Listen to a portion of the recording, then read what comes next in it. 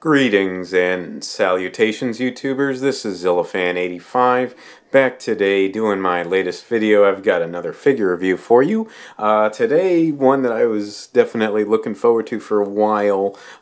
This, of course, is my Raymundo 1967 King Kong figure. Yes, that's right, based on the 1967 incarnation of Kong, obviously from, the movie that year, King Kong Escapes. Definitely a movie that I really like a lot, and personally for me a King Kong design that I happen to really like a lot. I know other fans have said that they kind of prefer his 62 incarnation from King Kong vs. Godzilla, but I always like the 67 version better, just personally. I just thought that they kind of fixed up some of the shortcomings of the 62 design. Obviously both of those were the Toho versions of Kong. So I was really happy to get this in my collection when I did a while back. Because you won't really see too many King Kong Escapes figures other than this, at least not that I've seen anyway. So just for that sake alone, I just think that this is worth the price of admission, being such a rare figure that it is. So at least that's why I really wanted to go ahead and pick it up and get it. And I think that Raymundo did a nice job with it. I haven't really seen too many reviews on this. I've seen some from the Raymundo 1962 King Kong, and also from their version of Mechani Kong. But I really have hardly seen, if any at all, on the 67 Kong. So let's go ahead and jump right into it. Like I said, I think Raymundo really did a nice job with this guy. You can see here, this is the standard variation. They do have different versions that have different paint schemes, but obviously I wanted one that's more of the movie accurate design. And as you can see, starting with the paint, that it's got the nice browns for his fur all over his body. It looks really good. They've got like some lighter shadings of brown, almost a sort of tannish color mixed in, just to sort of highlight it, give different shadings to the fur, as well as on the chest area, and of course the face and the hands, as you guys can see there, and the feet. So they all have that lighter shading, more of that almost tannish color. And then of course again mixed in with the brown for the fur. And a nice solid brown, definitely gets that, captures that look that Kong had in the film. The teeth, done in a different variation.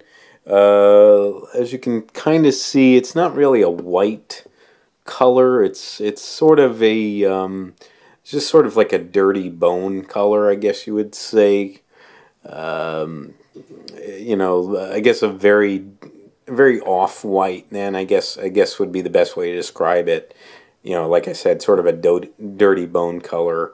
So you guys can see that there for his teeth, his eyes, the white eyes and black pupils.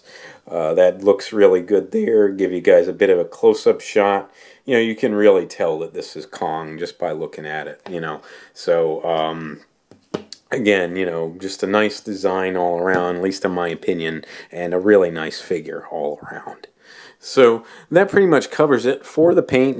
King Kong, pretty basic, obviously a giant gorilla, or monstrous gorilla, however you want to put it. So that covers the paint. The detail, again, Raymundo, I think, just did a really fantastic job on this guy. Again, you can really see the way that they highlighted the fur here. So, obviously the way they painted it, but then they really sculpted it in to make the vinyl, the plastic, look like a, just have a very furry look about it, as it should. So, and you guys can see that all around him, the way that they highlighted it too, makes certain points of the fur really stick out, at least in my opinion. You got the hands and feet sculpted in very nicely, very indicative of his design there. You guys can see the nails on the hands and feet are sculpted, but they didn't do a different paint scheme, which is a bit odd.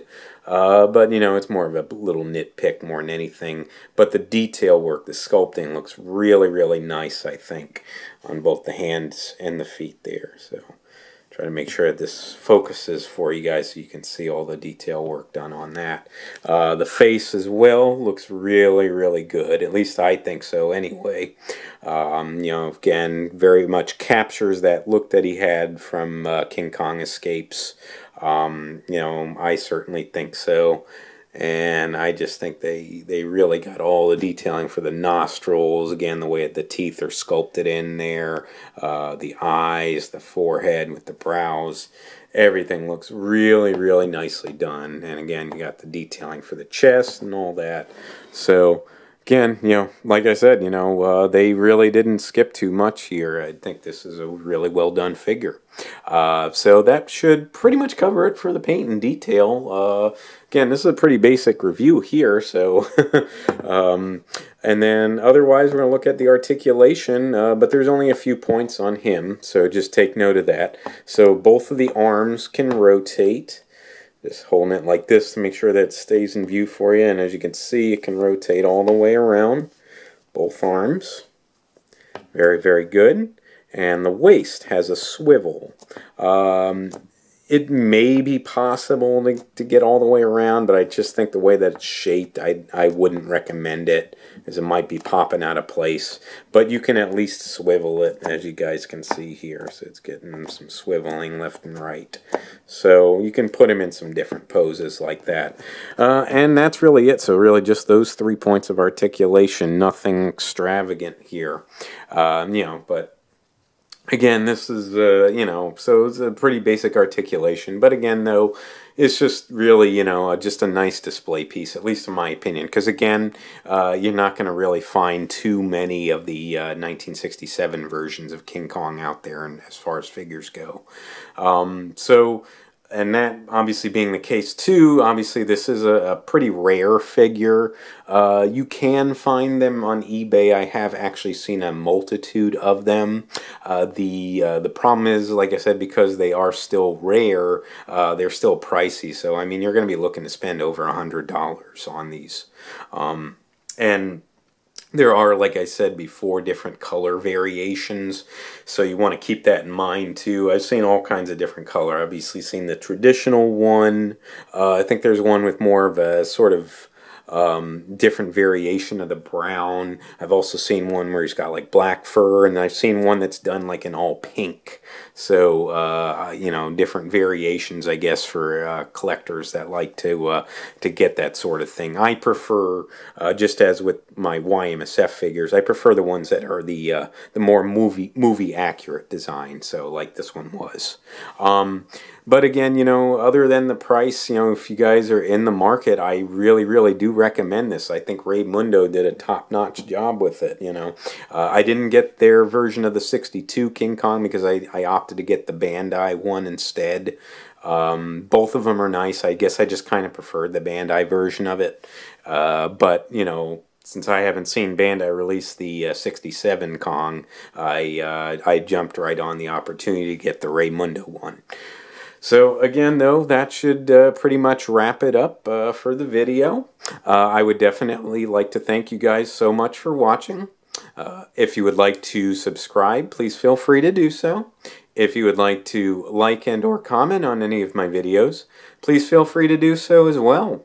And just remember, until next time, ladies and gentlemen, you be good to yourselves, and sayonara.